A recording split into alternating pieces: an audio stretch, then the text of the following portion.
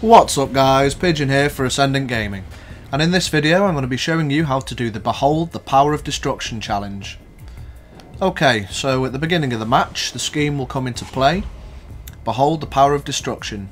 When you set the scheme in motion, destroy all non-land permanents the target opponent controls.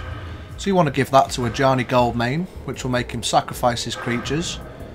This will knock you down to 1 health, but don't worry, you won't die. And out come 2 Saffrelings. You want to use your Sign in Blood card on Liliana Vess, which will knock her down to 4 health.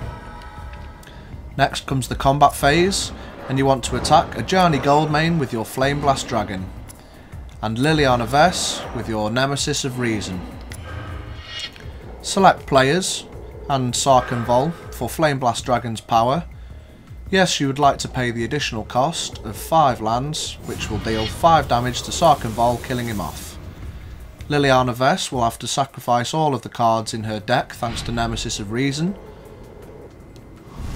The Flame Blast Dragon as a flyer will attack Ajani for 5 health, killing him off.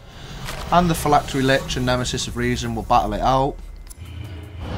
Though at the beginning of the next turn, Liliana Vess has no more cards in her deck to draw from, so she loses by default. Congratulations.